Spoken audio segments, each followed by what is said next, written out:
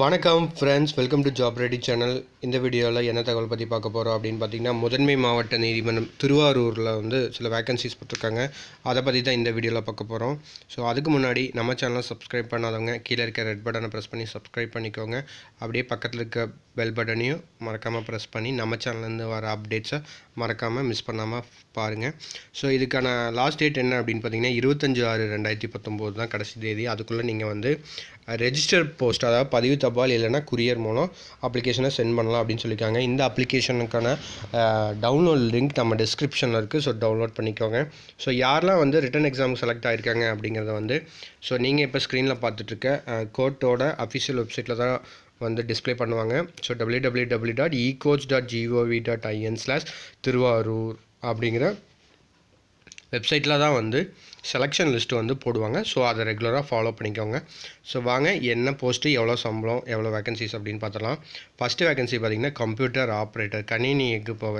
இதுக்கு வந்து கல்வி தகுதி என்னன்னு பார்த்தீங்கன்னா, நீங்கள் கம்ப்யூட்டர் சயின்ஸில் இளங்கலை பட்டம், அது பிஎஸ்சி ஆர் பிசிஏ படிச்சிருக்கணும் அப்படின்னு சொல்லியிருக்காங்க. அல்லது பிஏ பிகாம் படிச்சிருந்தீங்க அப்படின்னா கம்ப்யூட்டர் கோர்ஸில் ஒரு டிப்ளமோ முடிச்சிருக்கணும் அப்படின்னு சொல்லியிருக்காங்க. இதுக்கான சம்பளம் எவ்வளோ அப்படின்னு பார்த்தீங்கன்னா 20,600 65,600 வரைக்கும் சம்பளம் போட்டிருக்காங்க. ஸோ டெக்னிக்கல் எஜுகேஷன் அப்படின்னு பார்த்தீங்கன்னா என்ன கேட்டிருக்காங்கன்னா, நீங்கள் டைப் ரைட்டிங்கில் வந்து தமிழ் இங்கிலீஷில் ஜூனியர் முடிச்சிருக்கணும் அப்படின்னு சொல்லியிருக்காங்க. இதுக்கான வேகன்சிஸ் மொத்தம் 4. இது வந்து இன சுழற்சி மூலமாக தான் ஃபில் பண்ணுறாங்க. ஸோ அதை கிளான்ஸ் பார்த்துக்கோங்க. அடுத்தது பார்த்தீங்க அப்படின்னா வந்து செகண்ட் போஸ்ட்டு எக்ஸாமினர், நகல் ஆய்வாளர். இதுக்கான சம்பளம் 19,500 62,000 வரைக்கும் சம்பளம். இதுக்கான கல்வி தகுதி என்ன அப்படின்னு பார்த்தீங்கன்னா 10th பாஸ் பண்ணியிருந்த போது. இது மொத்தம் 3 வேகன்சிஸ் போட்டிருக்காங்க. அடுத்து வந்து ரீடர், அதாவது படிப்பாளர். இந்த போஸ்ட்டுக்கான சம்பளம் 19,500 62,000 வரைக்கும் சம்பளம். கல்வி தகுதி வந்து இதுக்கு 10th பாஸ் பண்ணியிருந்த போது ஒரே ஒரு வேகன்சிஸாக சொல்லியிருக்காங்க. அடுத்தது பார்த்திங்கன்னா முதுநிலை கட்டணை நிறைவேற்றினர், சீனியர் பெய்லிஃப். இதுக்கான சம்பளங்கள் பார்த்தீங்கன்னா 19,500 62,000 வரைக்கும் சம்பளம் போட்டிருக்காங்க.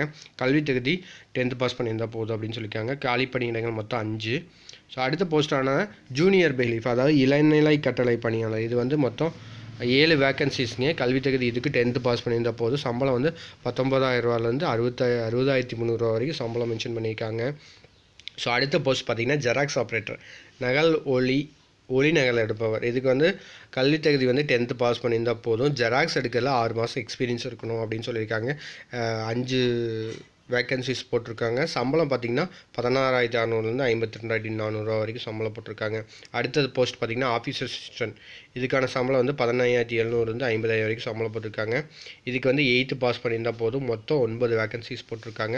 அடுத்து வந்து சானிடரி ஒர்க்கர், அதாவது சுகாதார பணியாளர். இதுக்கான சம்பளம் பார்த்திங்கன்னா 15,700 50,000 வரைக்கும் சம்பளம் போட்டிருக்காங்க. ஒரே ஒரு வேக்கன்சி போட்டிருக்காங்க. இதுக்கான கல்வி தகுதி என்னென்னு பார்த்தீங்கன்னா தமிழ் எழுத படிக்க தெரிஞ்சிருந்தால் போதும், அப்ளை பண்ணலாம். அடுத்து வந்து நைட் வாட்ச்மேன், இரவுக்கான, இது வந்து ஜென்ஸுக்கு மட்டுங்க. இதுக்கான சம்பளம் வந்து 15,700 50,000 வரைக்கும் சம்பளம் போட்டிருக்காங்க. இதுக்கு கல்வி தகுதி என்னென்னு பார்த்தீங்கன்னா தமிழ் எழுத படிக்க தெரிஞ்சால் போதும். மொத்தம் 7 வேக்கன்சிஸ் போட்டிருக்காங்க. அடுத்தது பார்த்திங்கன்னா கூட்டுபவர், அதாவது ஸ்வீப்பர். இது வந்து இதுக்கு தமிழ் எழுத படிச்சிருந்தால் போதும். 3 வேக்கன்சிஸ் போட்டிருக்காங்க. சம்பளம் வந்து 15,700 50,000 வரைக்கும் சம்பளம் போட்டிருக்காங்க. அடுத்த போஸ்ட் பார்த்திங்கன்னா மாசல்ஜி.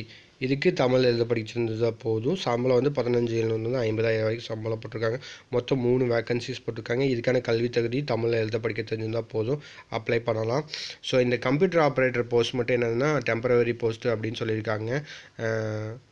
எந்த பர்மனன்ட் போஸ்ட்டு போட்டாலும் அதுக்கு வந்து எலிஜிபிள் கிடையாது அப்படின்னு சொல்லியிருக்காங்க. ஸோ அதை பார்த்துட்டு ஃபில் பண்ணிக்கோங்க.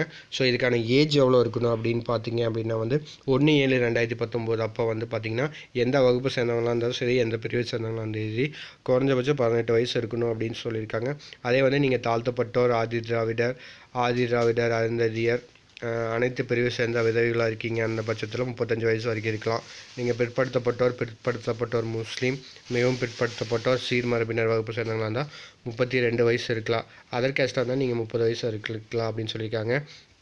அதே வந்து நீங்கள் உடல் ஊனமுற்றோராக இருந்தீங்க அப்படின்னா வந்து 40 வயசு வரைக்கும் இருக்கலாம் அப்படின்னு சொல்லியிருக்காங்க. நீங்கள் எக்ஸ் சர்வீஸ் மேனாக இருக்கீங்க அப்படிங்கிற பட்சத்தில் வந்து 53 வயசு வரைக்கும் இருக்கலாம் அப்படின்னு சொல்லியிருக்காங்க. அதே வந்து எக்ஸ் சர்வீஸ்மான முன்னாள் இராணுவராக இருந்து நீங்கள் ஆதி திராவிடர் பழங்குடியினர், ஆதி திராவிடர் அருந்ததியர், பிற்படுத்தப்பட்டோர், மிகவும் பிற்படுத்தப்பட்டோர், இந்த வகுப்பை சேர்ந்தவங்களா இருந்து முன்னாள் வீரராக இருந்தீங்கன்னா தான் 53 வயசு வரைக்கும் இருக்கலாம்.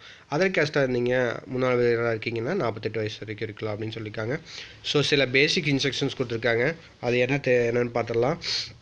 அதாவது வந்து இந்த அப்ளிகேஷன் வந்து பதிவு தபாலையும் கொரியர்லேயும் அனுப்பலாம் அப்படின்னு சொல்லியிருக்காங்க. இன சுழற்சி மூலமாக தான் ஃபில் பண்ணுறதாக சொல்லியிருக்காங்க. ஸோ அடுத்து பார்த்தீங்க அப்படின்னா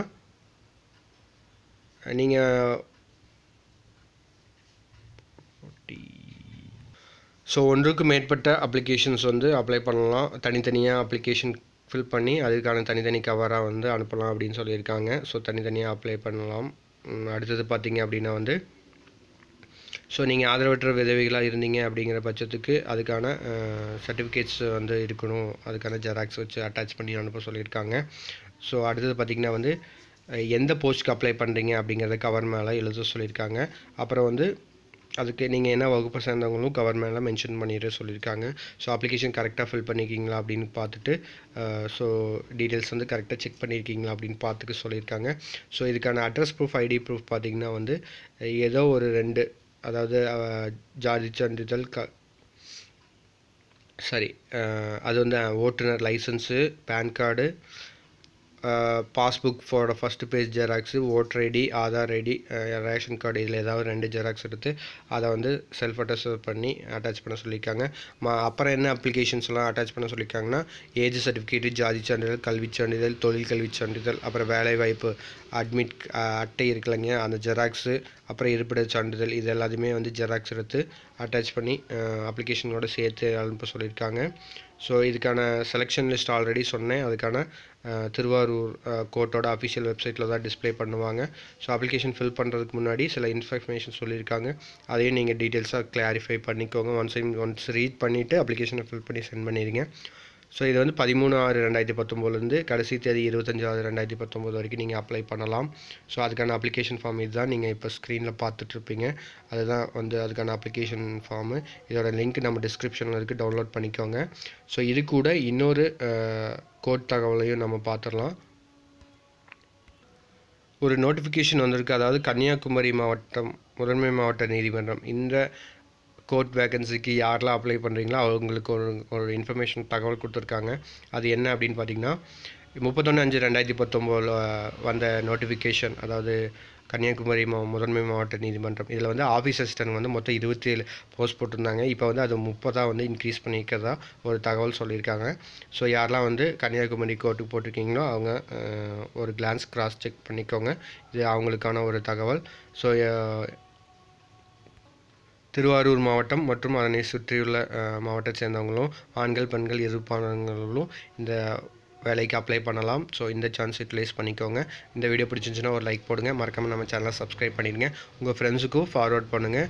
இந்த வீடியோ உங்களுக்கு பயனுள்ளதாக இருக்கும் அப்படின்னு நான் ஃபீல் பண்ணுறேன். இன்னொரு வீடியோவில் உங்களை சந்திக்கிறேன். நன்றி, வணக்கம்.